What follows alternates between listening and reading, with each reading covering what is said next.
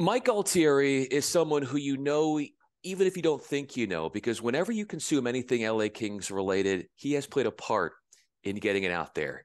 And now we're going to tell his story and get that out there. Mike, of course, is Senior Vice President, Marketing Communications with the LA Kings, and he joins me on the On to Something podcast. I'm Bryan Fenley with Tennis Channel and Fox Sports Radio. This is a chance to look at Mike's life beyond. Obviously, we'll talk about his career, but as a dad as well, we're going to get the full picture here, Mike, and I'm excited to have you on. Well, I appreciate it, Bryan. I'm thrilled to be here, and thank you for having interest in speaking with me. That means a lot. I've known you a long time, and appreciate the opportunity to talk to you. This will be really worthwhile, and I promise you're going to have a lot of fun. So I see over your left shoulder a little replica of the Stanley Cup, and obviously with you being alongside the Kings for all these years, you've enjoyed a Stanley Cup or two. So my first question is, what's the difference in the love you have for the Stanley Cup and the love you have for your immediate family? Oh, it's a massive difference. The love I have for the Stanley Cup goes back to, the day I started working for the LA Kings back in 1995, just as a professional goal and something I was driven to hopefully experience, but also knowing that the ability to experience that had really nothing to do with my contributions. Just the hope that I could be a part of something like that was something that lingered with me for a long time. And it was, I think, 17 years until I had the opportunity to go through that. So for 17 long years, I was like, wow, am I ever even going to get close to this? And fortunate that it happened twice, which was a thrill for sure. But comparing that to family and there's no comparison. My wife and my son are the ultimate priority for me. There's nothing I want more than to be with those two as much as I possibly can. And we're empty nesting right now, my wife and I. So just having my son living away from our home and that safe haven that we've always had together, the three of us, has been a unique experience, but a good one. What is that dynamic like, knowing that you're proud of your son, Gabe, and what he's doing, but that you only get to see him when he's back from school? Yeah, it's I would say it's challenging, but it's not. I mean, my wife and I are both our own individuals, and when he's with us, you're the ultimate parent. Like you're just trying to nurture and provide the whole time he's there. But at the same time, you sacrifice so much because that is your primary focus. And so with him being gone, which was a difficult thing to go and drop him at school and knowing he's going to be living on campus, we knew it was what he needed to grow and mature. Our job as parents were basically done. We weren't going to influence really anything further. And it was all about life taking over and teaching him and helping him mature. And so we knew that's something that had to happen for him. So, and then for us, it took away that daily responsibility of parenting and nurturing. And, oh, we have lives too. We can do what we want to do. And so we're enjoying that. And, my job takes me away quite a bit, not just travel wise, but just from a commitment standpoint. So she has her own career as well. And we just kind of meet up when we meet up. And when we're together, we're best friends as always. And when we're not, we're out going after things and pursuing things. You talk about your wife, and if I'm not mistaken, Mike, you've been with her for 26 years. I saw a recent post a year ago. You said 25 years, so doing the math. And you said you began that journey together with no idea what was ahead, but that you knew that in ways in which you were different, but at the same time you were intertwined. To go back and to think how much you two have grown and matured together, how do you put that into words? The team, you talk about the team you work with the Kings, but the team that you have at home and how that's grown. I appreciate that, and I appreciate those comments, and because that is truly so meaningful to me. I guess when I look at, my wife just celebrated her 60th birthday back in October, and we threw a big party for her, and I had to make a speech. And within that speech, one of the things I talked about was, you go into a partnership and a marriage, and you kind of approach it as a 50-50 thing. Like we both have to give the same amount, and then there's some times where, what, I got to give 70 this time, or I got to give 80. And knowing that you may not get it back on the other end, you do it, and you sacrifice for that partner. Well, it's like, I feel like my wife's always at 100, and she puts me first and our son first constantly. And that's what she's taught me through this whole journey.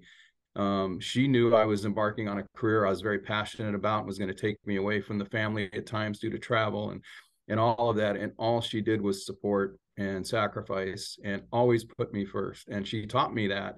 And I have, in turn, I hope, delivered the same back to her, especially once I figured out that was the recipe for success. And so we're always sacrificing for the other one. And our partnership and relationship has just gotten stronger and stronger. So, a lot of people, I think, struggle when children move out, and then it's just them two, and they're like, oh, we don't really know each other. And I think it's completely the opposite with me and my wife. We've been fully engaged throughout the process, and now with my son gone, we're this tight knit partnership, that friendship that is just it's strong as oak. I love it, and we're having a great time with it. When you talk about your son, I know one of the things you said is how proud you are of the man he's become, and he's become more than what you had hoped for. And just obviously, showering your pride into what he's done and his evolution. You mentioned he's a bolt of energy, and he's a beacon of light to everyone he comes across. How much of that is a reflection on you, and you take credit for that, and how far along he's come? Well, he definitely has traits from both my wife and me. I mean, I'm much more of a low key, easygoing personality. I get along with pretty much everybody. You get asked a question like, "What's your superpower?" And I've always felt like my superpower is I can get along with pretty much anybody, and I just have a knack for that. And I think he has those qualities. But then on the other side, my wife is extremely determined. She's got a fiery personality. I've seen sides of my son that, like, whoa, that's not me. That's definitely not me. And that's my wife. And so he's a good mix of both of us. But also, into his core, he is the same person now at 21 that he was at 3 years old. He's just full of love.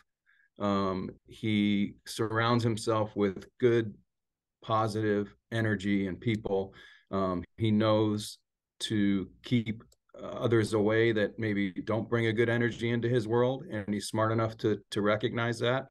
And so, he brings friends home all the time on weekends, and we cook and hang out with him and his friends. And like every time he leaves, we're like, wow, what a great friend that person was that was here. And like, he picks his friends very well. So we're really proud of that. And his nature, he has an energy about him, I think, that people gravitate to. So really, really proud of that. And I think that's just who he's always been. It's nothing I think me or my wife has contributed to. He's that same person he was as a 3-year-old, now at 21. And it's a very infectious energy that he's just always had. How does he show you how much he appreciates you? And maybe it's not words, maybe it's actions. He's not afraid to share how he feels.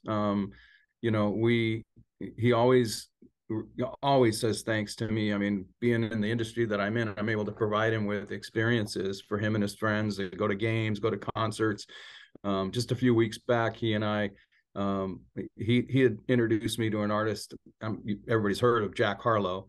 And, I've never thought I would become a fan of someone like Jack Harlow, but because Gabe introduced me to him, I started listening, and I was like, man, I really like this guy. And so he was at the Forum a few weeks back, and I got his tickets, and he and I went to the show, and we just had the best time. And we had dinner before, just me and him, watched the show together. We both left. I dropped him at his car. He went back to school, and I went home. And when I got home, I had a long text from him thanking me and telling me how much he enjoyed it. And so he shares with us all the time how much he cares for us and appreciates us. And that's really all you can ask for. You want that reciprocation from your child. And he's a very affectionate and the type of person that's not afraid to sort of express how he feels. How do you show that care and that love for those who you work with, Mm-hmm. and how you hope to, in a way, take the way in which you have bonded so well with your immediate family, and then in a way taking that to work and the way in which you let people know that you care about them and Yeah. that you appreciate them. I appreciate you asking me that, because I think that's a real core principle as a leader that I start with. The people that work with you and for you have to know that you care first. And so I try every single day to engage with as many people as I can that either work for me or that are a part of our ecosystem here, and show a genuine interest in them as people. Um, and then, also, hold people accountable, and speak with them honestly and give them honest feedback.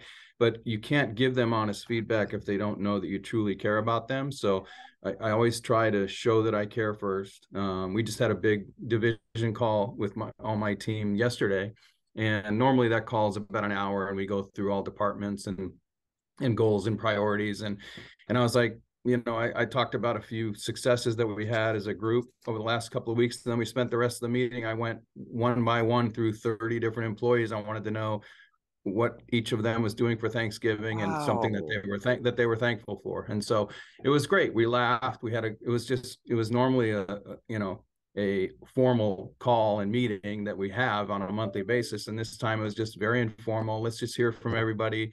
What are you doing? What are you looking forward to? And what are you thankful for? So um, again, I really make it a priority to try to show first and foremost that I care, A way that because you I show. do, actually, because I do. Like, that's Yeah. the thing. It's authentic. I do care.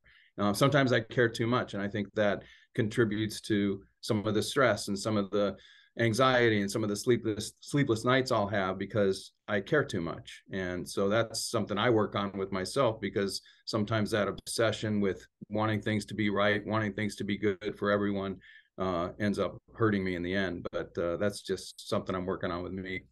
Yeah, how do you find yourself through that? Because obviously that in a way, Mike, a lot of us, those especially who are empathic people, we take on others, things because we want to help them and we feel their struggles and we want to be there for them and help them along the way. But then you have your life too, while also acknowledging what they're going through. So how has that process been like for you and sort of sifting through that dynamic?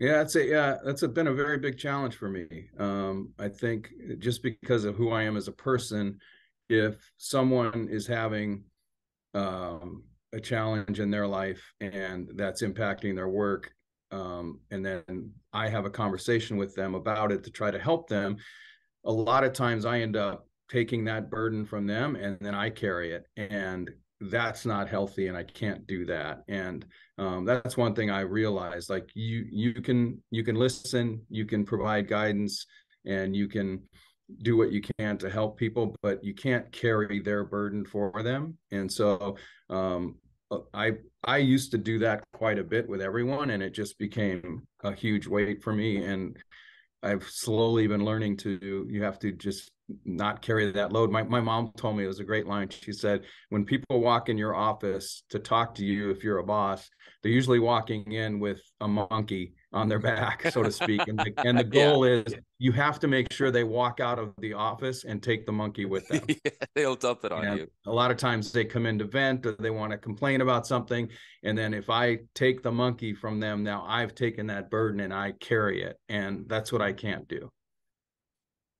Who listens to you when you want to vent? We all vent in a healthy way, but Mm, those how powerful do you find it when your needs are heard?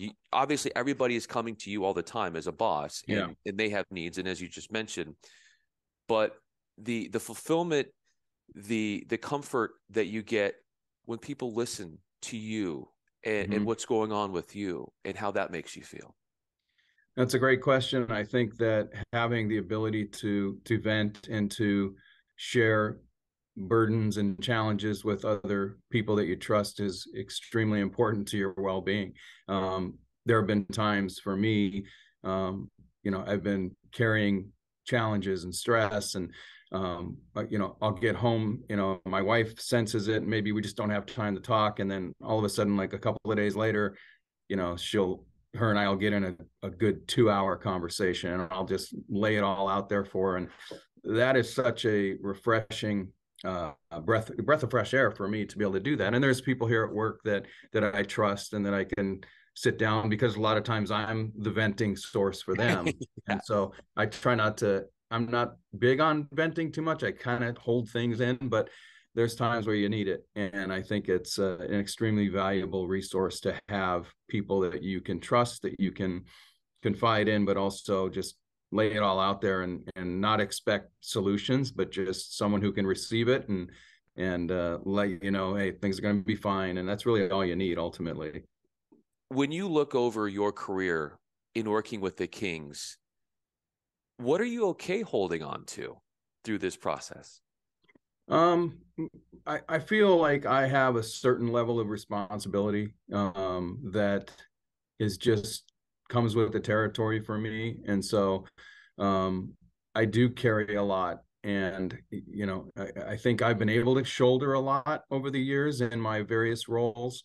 I've always tried to be a positive resource for others. And I've always functioned in roles where I don't necessarily need to get credit for anything. I just want to contribute. And in contributing, a lot of times that is carrying burdens for others and helping people find solutions. And ultimately, I feel like on a day-to-day basis, my job is to help find solutions. And those solutions are usually for other people. So, I carry that sort of challenge on me every single day, and I'm okay with that, because I believe truly that is the best way to lead, is to be a resource for solutions for others, because ultimately other people's success means I'm successful.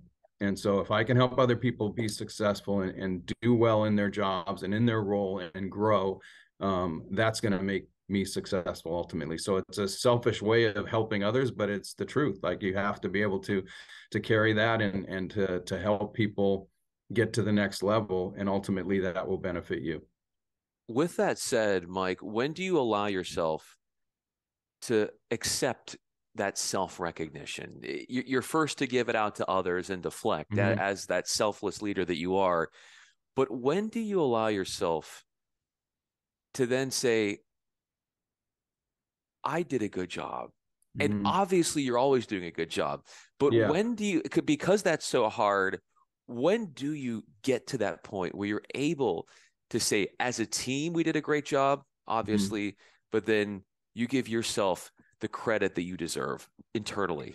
Yeah, I think it only happens with me by myself. When I really sit and reflect, I spend a lot of time with myself. One of the things that I've always told my son, he's like, Dad, what are you doing this weekend? Like, or, what are you doing here? What are you doing there? And I said, oh, I'm going to spend some time with my favorite person, myself.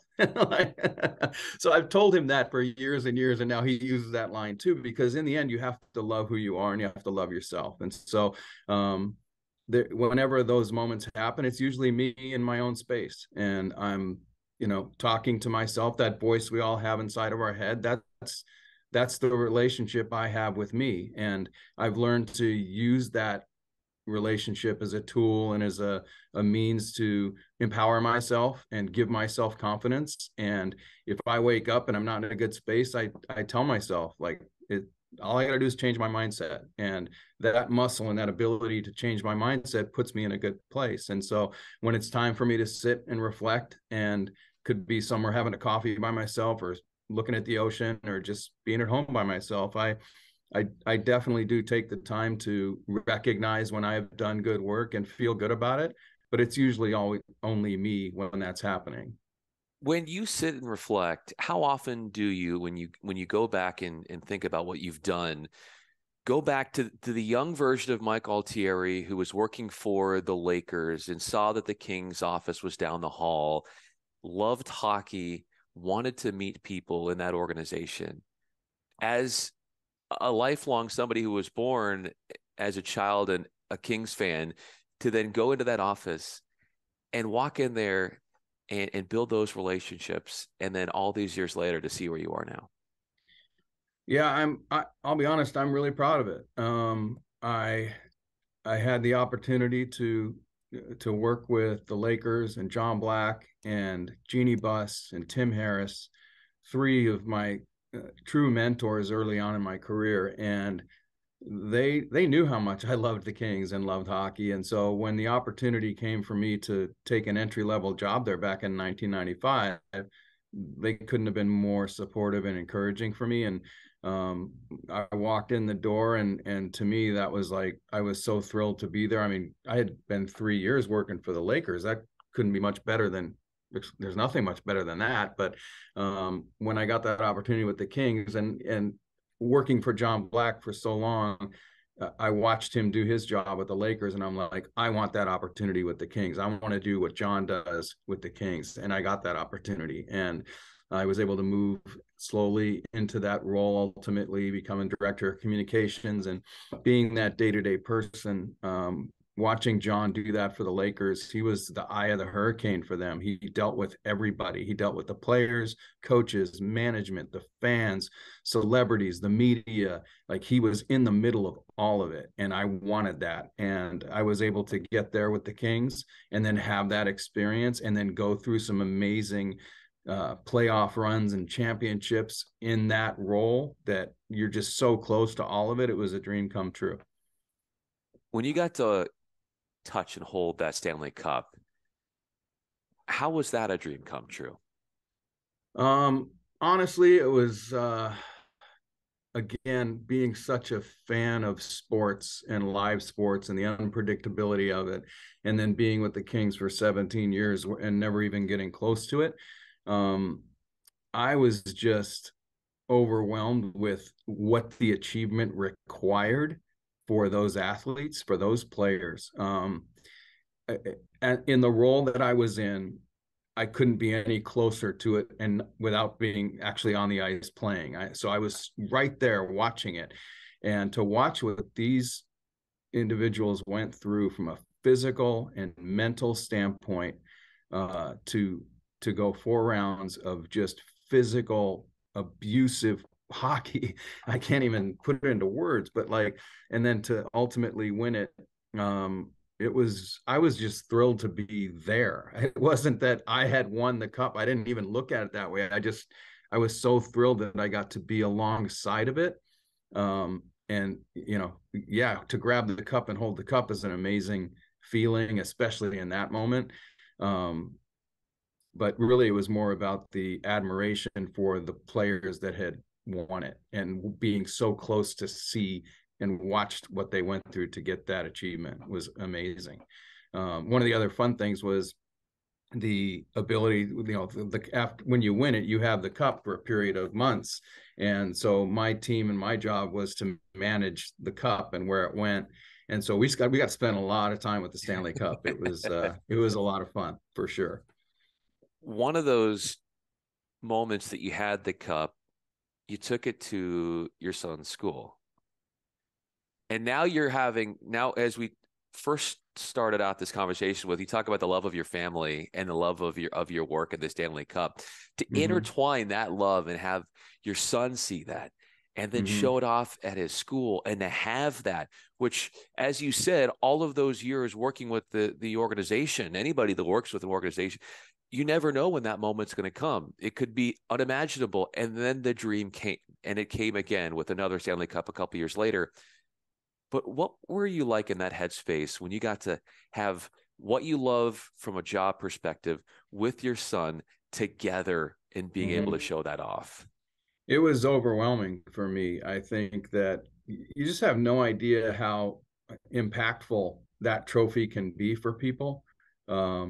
And then when you win it, and then it's like you own it for this period of time. And so as an organization, we were just trying to share the cup with as many entities and people and organizations and groups and individuals throughout the period that we had it. And that whole experience, watching people react to it, and it's overwhelming, to be honest with you. And then managing the schedule, every day we knew where the cup was going to be, where it was going, and there was a gap one day where I was like, I could use it for 2 hours and take it to my son's school. I'm like, I'm going to reward myself here. I'm going to do this. So I went and took it, and it was awesome. And I could just see how proud my son was to have that there. And even for him, you know, he was at a very young age too. I don't think he really truly understood the magnitude of it until maybe a few years later. When people ask me what was the best part about winning 2 Stanley Cups, I always say my son was 8 and 10. I mean, sorry, he was 10 and 12, and because those were his ages when we won. And I think to be a 10-year-old and a 12-year-old and go through that and be as close to it as he got to be, it was just a very impressionable time for a young boy like him. And that's a very incredible experience to have as a 10 and 12-year-old. And you've been able to share so many of those moments with you. And as you talked about how proud you are of him and what he's become, as you said, a bolt of energy and a beacon of light, and somebody who has a lot of your qualities, but there are some qualities that you pointed out that you like. Yeah. You're like, okay, that's more of my wife. And Yeah. Yeah. obviously, as we wrap up this conversation, Mike, congrats to you and your wife for that partnership and that strong bond that you have. And I it's appreciate it. inspirational to all of us to hear how, you know, she understood your commitments and she was able to sacrifice for you. You've sacrificed so much for the Kings and for your family. And so in all of these different worlds you live in, I wanted to be able to kind of bring them all together and show people who Mike Altieri is, from a dad, a husband, and somebody who is dominating with the LA Kings. Mike Altieri, obviously, you know him, Senior Vice President, Marketing Communications. I'm Bryan Fenley, Tennis Channel and Fox Sports Radio. Mike, thanks for doing this. This was a lot of fun getting to really dig deep into your life. I appreciate it, Brian. It means a lot. You know, it's you go through so much in life and in your career, and just to have opportunities like this to just take a few minutes and reflect on it is valuable. It means a lot. So I thank you for that.